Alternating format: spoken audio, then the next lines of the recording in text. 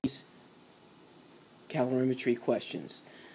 These 4 questions are the latest questions that came from each of the 3 2018 exams, and then also I grabbed the most recent after that, which would have been August 2017, to go over how to use the heat equations, which are on reference table T. So let's take a look.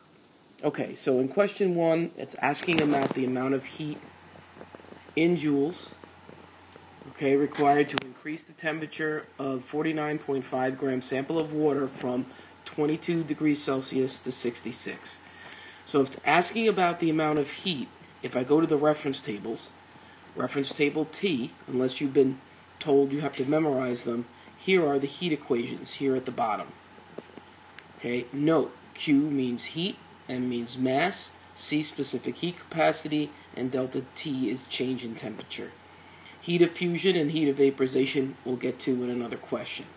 So what we're looking at is Q is equal to MC delta T. Well, how do I know that? Because, of course, we have a change in temperature. So what we're doing here is we are just, as it says in question 1, increasing the temperature of water. So not only do I need Q is equal to MC delta T, I also need then the specific heat capacity for water. You notice it's not given in the problem. The reason why it's not given in the problem, it's on the reference table. So if we go back and take a look, here it is, specific heat capacity for water. That gets the symbol C, so 4.18. So I go back and let's plug it in. We have 49.5 grams, 4.18 joules over grams degrees Celsius, and my delta T, we're going to use absolute value here. So whether it went up or went down, we're not going to put in a negative sign. We'll leave that off. So it's 66 minus 22. So it's always going to be high to low. That means our delta T is 44 degrees Celsius. So what's left, of course, is to use a calculator. And I have mine here. So let me find it. And what do we have? 49.5 times 4.18 times 44. Now, on the calculator, you're going to get an answer of 9104. I'm just going to round it to the whole number, joules. Well, I go and I look and I go, uh-oh, I got a problem.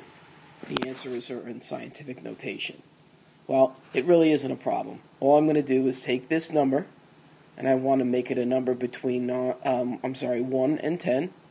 So I'm going to move the decimal to the left 1, 2, 3 spaces. So it's going to be 9.1, I'll drop the O and the 4, times 10 to the 3.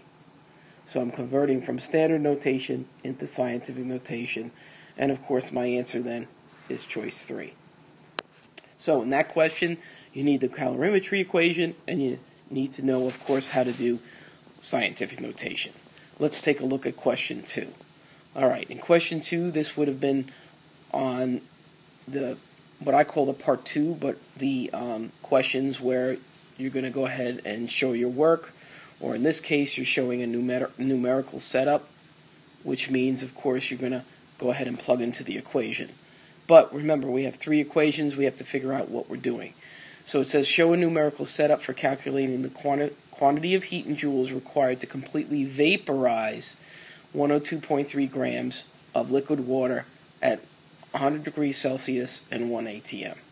Okay, I go back to my Q equations because they're my heat equations. And now I'm talking about, let me go back for a minute, it's talking about vaporize. So the one that's going to fit is this one here. Q is equal to mHV, heat of vaporization. Not only do I need that equation, but now, let's erase this, we need heat of vaporization for water, which is 2260 joules per gram. So let's go back. I'm going to put it down here. Q is equal to mHV, and you'll notice there is no delta T.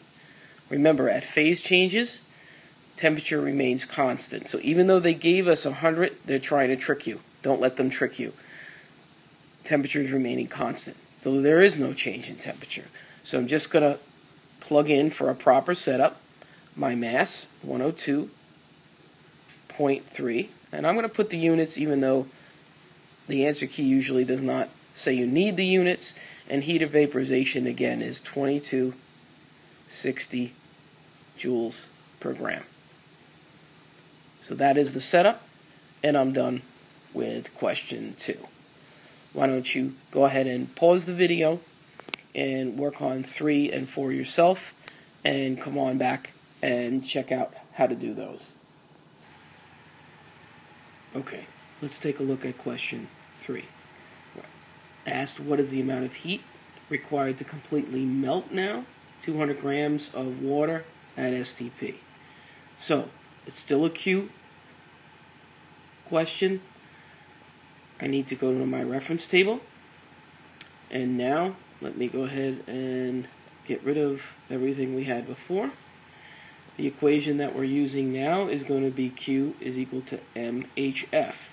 Now, I don't need to confuse you, but heat of fusion right now in this unit means melting. Okay, so I also need the heat of fusion for water, 334 joules per gram. So I'm going to go back. I'm going to write the equation down. Q is equal to MHF. And even though it's not required, folks, I would strongly recommend that you do this so you don't make mistakes. 200 grams, and we said it was 334 joules per gram. So it's just 200 times 334. And even I'm going to use a calculator because I don't want to make a careless mistake. And the answer is 66,800 joules, which is here. Okay, for question 4, let's take a look at question 4. I have a 15.1 gram sample of a metal that's absorbing 48.75 joules of heat. So heat, I'm using Q again. Temperature increases 25 Kelvin. What is the specific heat capacity of the metal? Okay, so it turns out that delta T, the change in temperature, that for every 1 degree Celsius change in temperature, that's equal to 1 Kelvin. So since this is increasing 25 K, that would be increasing 25 degrees Celsius, so we're good. We're looking for specific heat. Remember, that's the letter C. So I'm going to go ahead and use here. Let's get rid of this. Q is equal to MC delta T. Now, I'm not going to use the specific heat capacity for water here because I'm told it's a metal. So I don't know it. That's what I'm solving for. So Q is equal to MC delta T. I have 48.75 joules of energy. My mass is 15.1 grams. I'm looking for C, and my delta T is 25 Kelvin. So I need to take my 40, hold on, I'm having a problem here. 48.75, I'm going to divide by 15.1, and I'm going to divide by 25, and I get an answer of 0.129. Goes a little further, but I'm going to stop there, and here it is, the first choice. So, go over these questions again. This is a great set of 4 questions because you're using all 3 heat equations, and you're using Q is equal to MC delta T in 2 different ways. Keep working hard, and good luck.